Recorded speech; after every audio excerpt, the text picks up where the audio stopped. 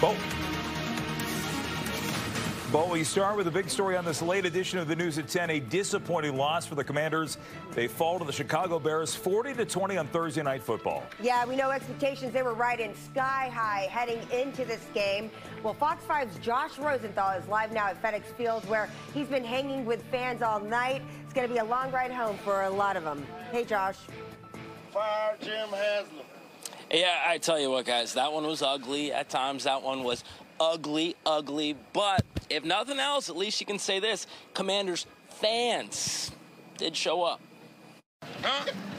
You ain't never seen McDonald's like that. It's not McDonald's. A lot has changed in Landover, in the owner's box, and at pregame tailgates, too.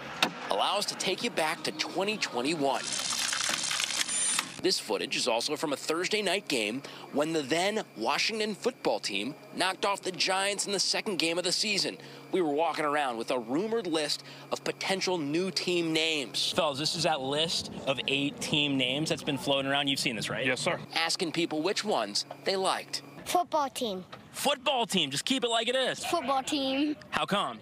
Because it's just football team. Should I trust you since you're a Giants fan? Yes. Yeah, all those Giants fans we had to talk to, Giants fans of all ages. Well, longtime tailgaters definitely remember those days. The Patriots took over. I had to leave early. I couldn't take it no more. 49ers fans took over. Yeah, the Saints took over. Saints took over. But the difference is now, person after person will tell you, win or lose, a new day is here. We back, baby. Yeah. We here. We back. We here. Don't come down here no more. We here. We back. This here. Up is our house. Right. We here, right? You got to tighten it up. Hearing a chorus of "We've got to do better," gotta tighten it up. You got to tighten it up. Still defensive line, offensive line, everybody got to tighten it up. Still happy like you were pregame? No, I'm not happy. I'm disappointed.